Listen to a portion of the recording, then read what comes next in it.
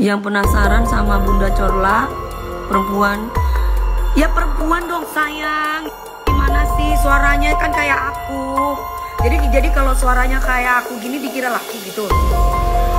Udah deh, pastinya itu. Aduh, kalau jangan ngomongin orang yang kalau nggak ada fakta itu jangan suka bikin gosip yang enggak. Kalau lo emang nggak dusta, ya jujur sama diri lo sendiri. Kalau lo tuh bencong, lo itu kerja di rumah pelacuran, pelacur. Lo tuh baru nggak jadi pelacur gara-gara profit rumah pelacuran lo itu, ya, yang dibawa pemerintahan Jerman ditutup sama pemerintah.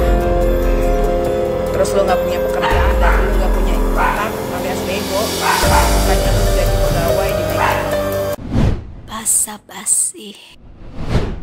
Bunda Corla diisukan seorang transgender. Dewi Perssik akhirnya jujur buka suara. Sebenarnya Dewi Perssik turut buka suara terkait isu jika Bunda Corla adalah seorang transgender yang mengubah jenis kelamin dari pria menjadi seorang wanita. Isu transgender tersebut merebak setelah Bunda Corla menjadi viral dan terkenal. Hal ini pun menarik perhatian Dewi Perssik untuk berkomentar. Dewi Perssik bahkan tidak segan mengungkap jati diri Bunda Corla sekaligus membuka tabir terkait isu transgender yang menerpanya. Seperti apa? Simak ulasannya. Sudah kenal lama.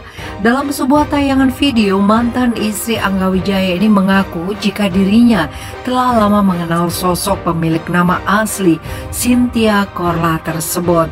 Perkenalan tersebut bahkan diabadikan dalam sebuah foto kala DP, begitu ia kerap disapa sedang manggung di salah satu stasiun TV.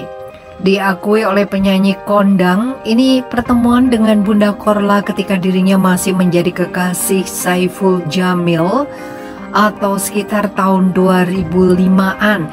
Bahkan DP masih menyimpan rapi foto kala ia bertemu dengan Bunda Corla kala itu. Fotonya aku simpen kok, ada Bunda Corla sama aku. Katanya waktu itu aku nyanyi di TVRI, ujar Dewi dari kanal YouTube Selamat TV yang tayang. Waktu itu aku zaman-zamannya masih pacaran sama Saiful Jamil. Masih dalam tayangan video tersebut, DP nampak sedang melakukan live di laman Instagramnya.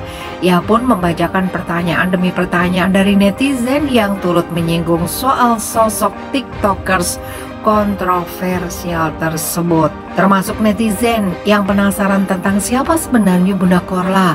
Ramai diisukan sebelumnya jika dirinya adalah seorang transgender yang mengubah jenis kelaminnya. Yang penasaran sama Bunda Corla perempuan atau, ujar Dewi Perssik membacakan pertanyaan netizen di kolom komentar.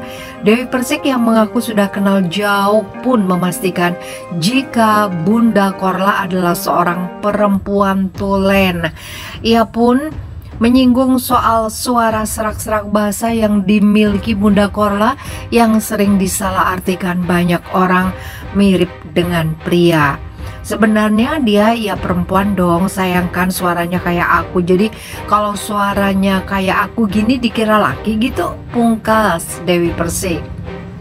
Diisukan transgender, Dewi Perssik buka-bukaan bongkar identitas asli Bunda Corla. Dia sebenarnya belakangan selebgram Bunda Corla ramai menyita perhatian publik usai pulang ke Indonesia. Namun kini mendadak muncul isu miring yang menyebut jika Bunda Corla adalah seorang transgender. Menanggapi isu miring yang merebak tersebut, Dewi Perssik nampak membuka jati diri sekaligus tabir isu transgender yang menghantam Bunda Corla. Dalam kesempatan tersebut, wanita yang akrab disapa DP sudah lama mengenal Bunda Corla. Momen perkenalan itu diabadikan dalam sebuah foto saat manggung di stasiun televisi pada 2005 silam. Pelantun Hikayat Cinta mengaku masih menyimpan api foto saat bertemu Bunda Corla tersebut. Fotonya aku simpen kok, ada Bunda Corla sama aku. Katanya waktu itu aku nyanyi di TVRI, ujar Dewi dikutip Our Story dari kanal YouTube Selamat TV. Waktu itu aku zaman-zamannya masih pacaran sama Saipul Jamil. Tidak sedikit yang menodong ke Dewi Perssik tentang sosok Bunda Corla sebenarnya. Terlebih usai santer berhembus isu transgender, mantan istri Angga Wijaya menegaskan jika Bunda Corla adalah wanita tulen. Meski banyak yang menyalahartikan suara seraknya yang ngebas, yang penasaran sama Bunda Corla perempuan atau, ujar Dewi Perssik membacakan pertanyaan netizen di kolom komentar. Sebenarnya dia ya perempuan dong, sayang kan suaranya kayak aku. Jadi kalau suaranya kayak aku gini dikira laki gitu, pungkas Dewi Perssik. Heboh Bunda Corla ribut sama Nikita Mirzani, biar ku jambak rambut kau. Nikita Mirzani kembali membuat heboh publik setelah membongkar bahwa Ivan Gunawan dan Maharani Kemala pernah mengirimkan ilmu hitam kepadanya lewat bantuan dukun. Selain itu, Nikita juga menyebut bahwa Bunda Corla sikapnya semakin berubah sejak didatangi oleh Ivan Gunawan dan Maharani di Jerman beberapa waktu lalu. Saat ini Bunda Corla sedang berada di Indonesia untuk berlibur sekaligus mengadakan jumpa fan. Dalam siaran langsung di Instagram pada Rabu malam, Nikita Mirzani dan Bunda Corla tampak beradu mulut karena membahas sifat Bunda Corla yang dianggap telah berubah. Bunda Corla pun kebingungan apa yang membuat Nikita tiba-tiba marah kepadanya. Ada apa sih Nikita Mirzani? Tanya Bunda Corla dalam siaran langsung dengan Nikita Mirzani. Nikita pun menjelaskan bahwa ia tidak suka dengan cara Bunda Corla membela Maharani Kemala. Nikita pun kembali membahas soal perdukunan yang diduga dilakukan oleh Maharani kepadanya. Diam dulu, masalah kamu sama Bunda tuh sebenarnya apa? Tanya Bunda Corla. Bunda itu sifatnya nggak boleh berubah gitu. Aku itu senang sama Bunda karena Bunda itu menghibur, nggak kayak begini sekarang, jawab Niki. Bunda Corla pun menegaskan bahwa ia tidak pernah berubah seperti yang dinilai oleh Nikita.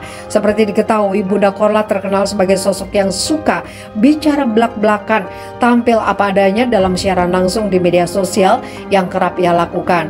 Namun sejak mengenal dekat Ivan Gunawan dan Maharani Kemala, Nikita menilai Bunda Corla mulai dibutakan dengan uang. Bunda Corla menyebutkan bahwa ia diberikan bantuan hingga $500 miliar untuk modal membeli rumah di kampung halamannya. Mereka kan cuma ngebantu Bunda supaya Bunda bisa beli rumah di Medan, karena nggak ada harga yang seperti itu sekarang. Berapapun dikasih ke Bunda, Bunda terima. Urusannya apa sekarang? Masalahnya apa? Kata Bunda Corla.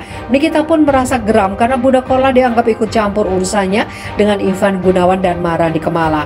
Padahal Niki sudah menceritakan secara langsung kepada Bunda Corla soal perdukunan yang dilakukan oleh kedua orang tersebut. Kenapa kok Bunda pakai klarifikasi bilang itu sih maha dukun rukiah? Rukiah apa? Kan aku udah bilang kalau Ivan Gunawan dan Maharani itu main dukun, timpal Nikita Mirzani. Bunda Corla mengaku tidak tahu apapun soal masalah antara Nikita Mirzani dengan kedua orang itu. Bunda Corla hanya minta kejelasan mengapa Nikita tampaknya sangat marah kepadanya. Di akhir siaran tersebut, Bunda Corla dan Nikita Mirzani akhirnya membuat janji ketemu di Jakarta.